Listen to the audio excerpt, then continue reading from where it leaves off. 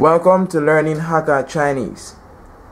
Grandparents and grandchildren. 听听客家话，谈谈客家话。Here we go. Grandfather, paternal. Grandfather on the paternal side is 阿公，阿公。Grandmother, paternal.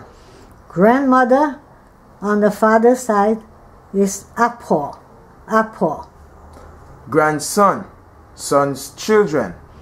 Grandson is 孙子，孙子。Granddaughter, son's children. Granddaughter is 孙女，孙女。Grandfather, maternal. Grandfather on the mother side is 家公，家公。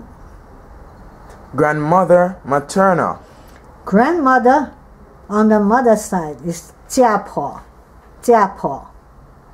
Grandson, daughter's children. Grandson is 外孙，外孙。Granddaughter, daughter's children. Granddaughter is 外孙女，外孙女。Here's a sample. My grandparents' mother's side has 6 dogs. All of them are mongrel.